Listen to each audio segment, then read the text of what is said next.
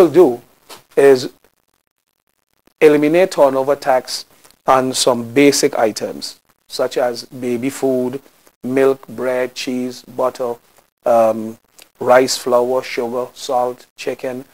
By eliminating turnover tax on them, you are not placing the burden of the turnover tax, let's say, on the so-called small man, okay, the guy who makes less. These are things that he has to buy every day. These are things that he consumes every day.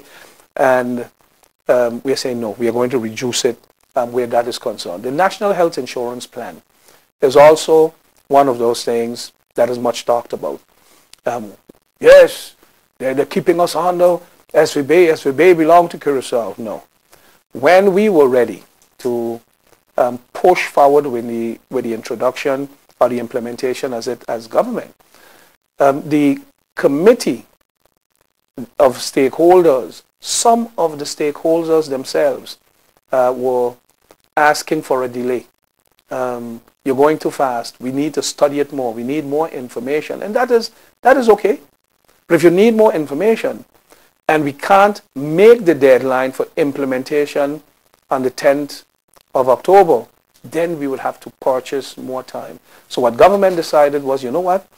Instead of having uncertainty hanging over people's head, let us enter an agreement with SVB for 1 year, basically a year and 2 months.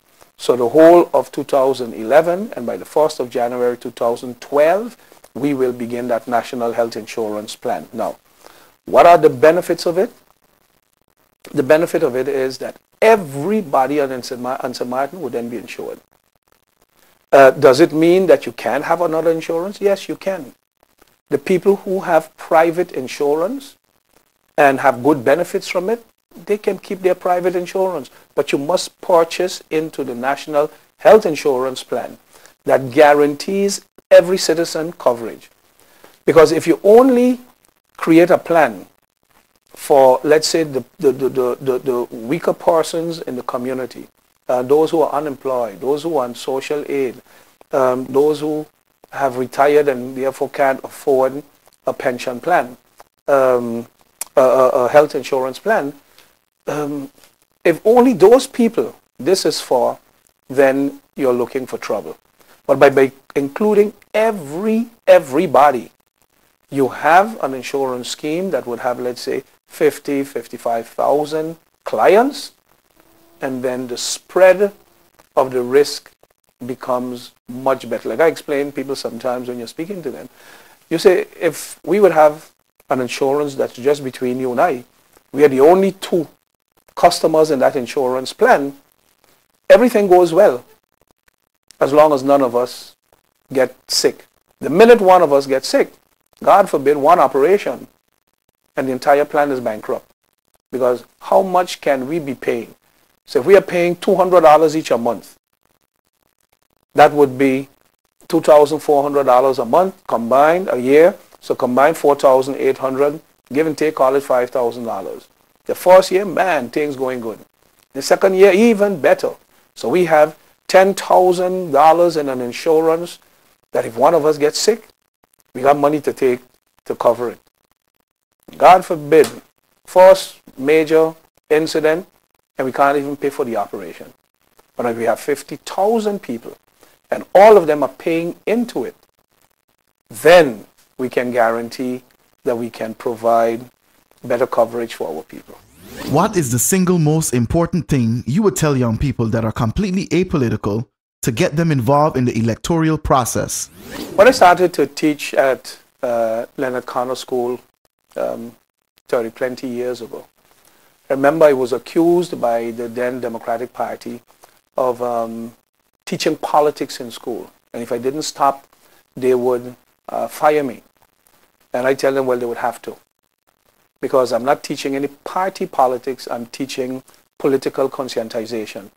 And I used to give classes where I tell the students, and we did it with role plays. I would give a script to 2-3 people to read. And we do it, let's say, for the captain of the football team. And this guy is campaigning to be the captain of the football team. And after everybody hold their speech in the class vote, we would ask them, why did you vote for this one? And why did you vote for that one? In the beginning, everybody was voting for the popular guy. The guy who would give them, they would, every afternoon, they go for an ice cream, they go here, they hang out, they go to the beach. Now, that was the captain that would win. Because the captain that would drill them and practice for 2 hours every day and then run 10 laps when they go to the field, they didn't want nothing to do with him.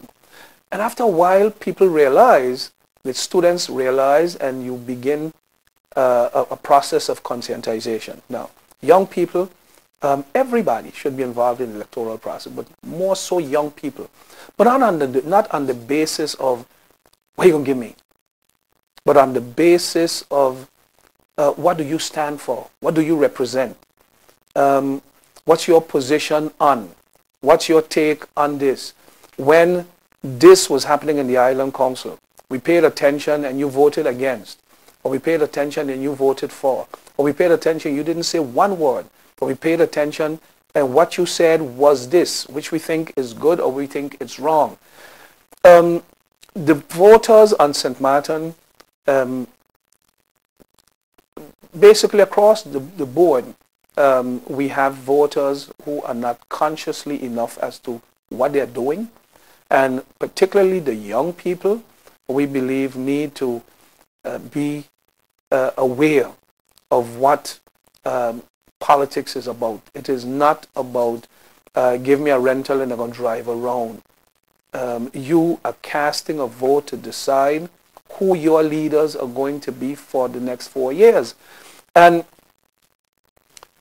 when you're making serious choices, if you have your young child and your son or daughter needs to see a doctor because he or she has a serious problem, you want to make sure that you take your child to the best doctor. When you're taking your family out, let's say for dinner, you're making sure you take them to a restaurant that's a restaurant of your liking and where you know it is safe. And so you go down the line. Nobody wants to put their family in a house that is not safe. Nobody wants to put their family in a school that is not safe. Nobody wants to go to a club where it's not safe. Nobody wants to be on a road that is not safe. And therefore, why would you put the responsibility of running the country for the next 4 years in the hands of people who are not responsible, in the hands of people who won't take good care of it? And that is why I believe we need more political conscientization and awareness. And when I was, as long as I'm in the classroom, I teach political conscientization, but not only political. You need to teach our young people about making choices. What friends do you choose?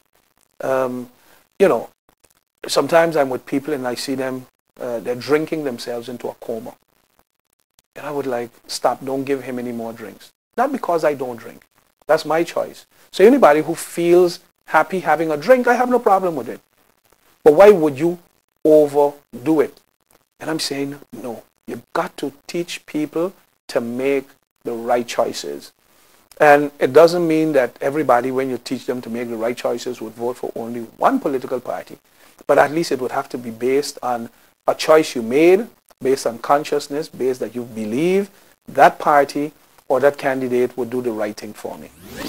What specific thoughts do you have on improving public health for the elderly and the long wait for specialized medical attention for the general public?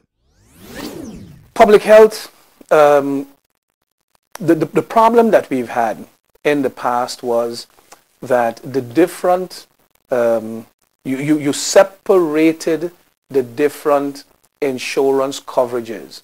So you had one for civil servants, you had one for retired civil servants, you had one for pensioners, you had one for people who have no doctor card or no medical insurance. They get a free doctor card now.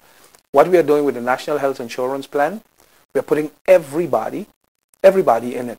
It all comes out of one fund to avoid that you have, because if you have only pensioners, which is a small group of people, but they're also high risk, because the pensioner starts getting high blood pressure, the pensioner starts getting prostate cancer. The pensioner is who's getting hypertension. The pensioner who's getting diabetes. The pensioner, the pensioner, the pensioner.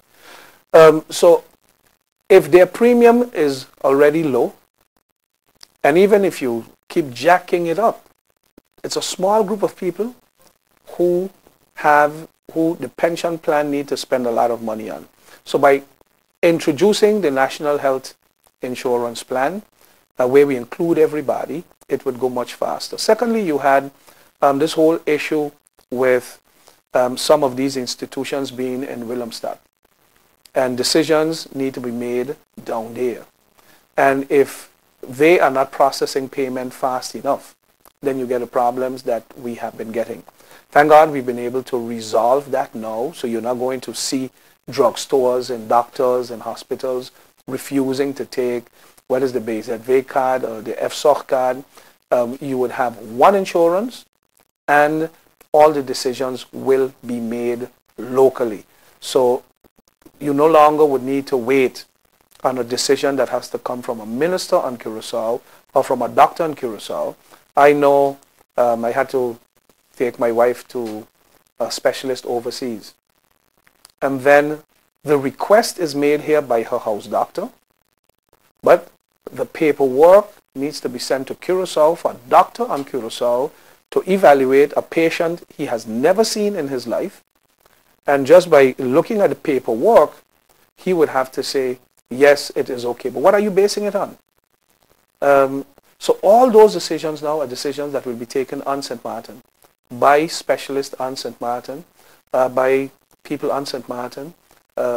As the minister is on St. Martin, not a minister on Curaçao. So you would see improved service in the first week already. Do you have an integral plan of action comprising how to combat crime?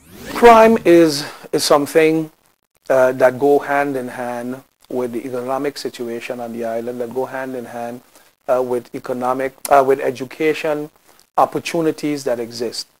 If we ignore our young people, we don't train them, we don't provide adequate training, we allow them to drop out of school, we allow them to sit on the block, we allow them to become adults, become parents, and they don't have an income, we are asking young people to get involved in criminal behavior.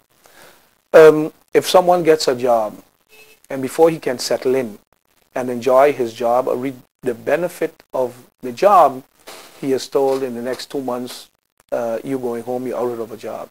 So a combination of proper education opportunities coupled with secured job opportunities with programs to keep our young people on the straight, that reduces their reason for getting involved in criminal behavior. But this would sound like it's only young people then who are committing crime. No.